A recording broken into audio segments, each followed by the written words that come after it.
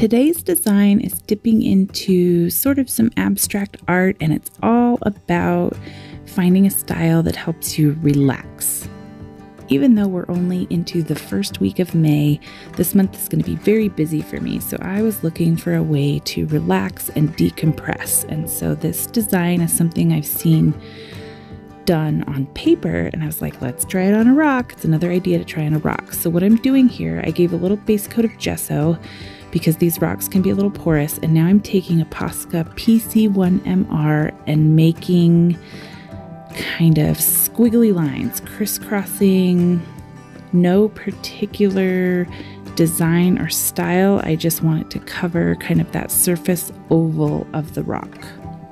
I'm also not worried that the black lines are perfect at this point because I'm going to come back and re-outline them later in the design. So now that I've got this main design kind of on here, I'm going to use my Tooli Art Blues and Purples set. And now I'm going to look at each of those shapes that were created by the crisscrosses and fill them in with different blues and purples. And what this is going to do is create this really pretty patchwork of the blues and purples. And I love this set because Tooli Art did such a good job with the different shades of blues and purples.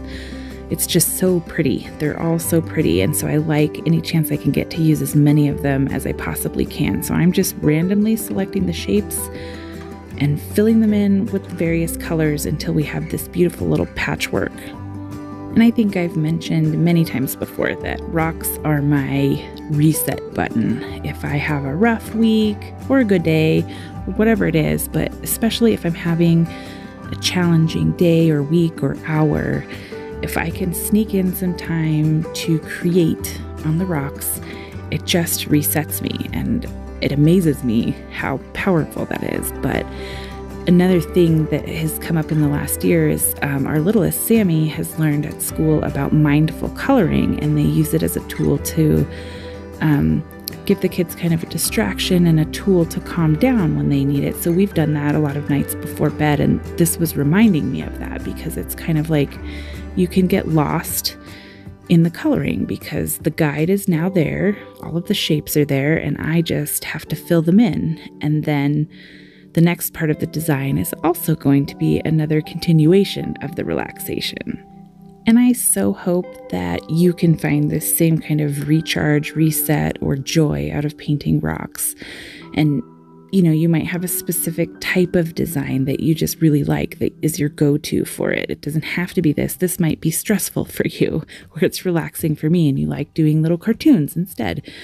Just be aware of the things that make you happy or help you reset and calm down or bring you joy or relax you, because gosh, what a gift that is once we figure it out. It's pretty awesome. So now I'm coming back through with the Posca PC1MR and I'm redoing all of the kind of crisscross lines so that there's a nice definition in between all of our patchwork colors.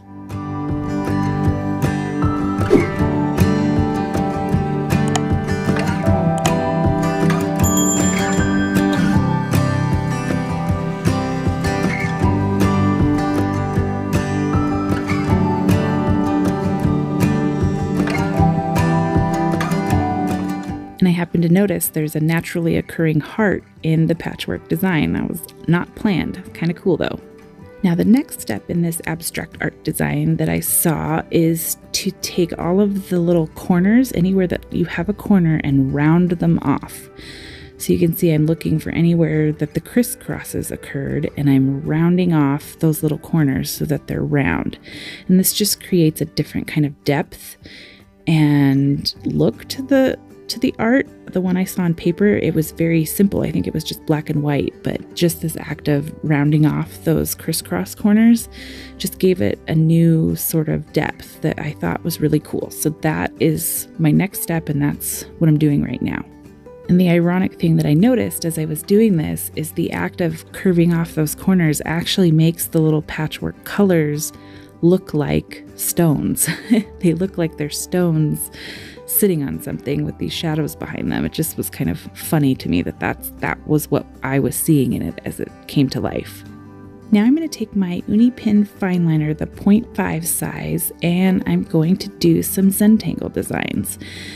And you guys have seen me do this on other designs. I haven't done it in a while in a weekly video, so I thought, you know, this is the perfect rock to add more, because I actually debated about just leaving it alone with just the pretty colors, and I was like, no, there's some really good space here to do some fun designs. So Zentangling is something that I find very relaxing also. I think it has to do, just like I like mandalas, I think it has to do with the repetitiveness of figuring out what the pattern will be in each, you know, spot, and then the repetitiveness of that and watching it come to life in front of you. So I just was picking several different designs. I repeated a lot of them in different colored spots, but I wanted to add more detail and depth and something that would catch someone's eye if they see this at the park or in a tree knot. I love hiding rocks. There's a tree knot in the park near my job where I walk at lunchtime, and it's perfectly at eye level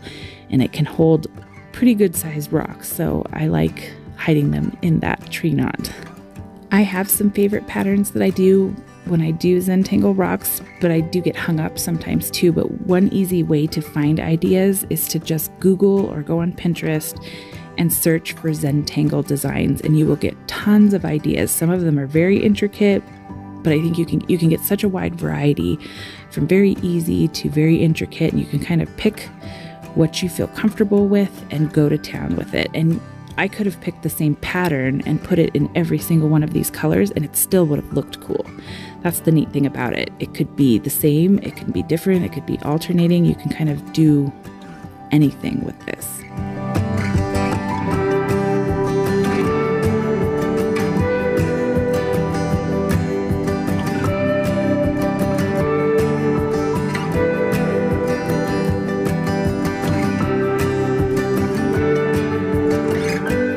This week has been a doozy, and so I hope if you have also had a little bit of a wild ride this week, that you can sit down and find your calm, whether it's with a design like this one or a cartoon or words, whatever makes you feel best.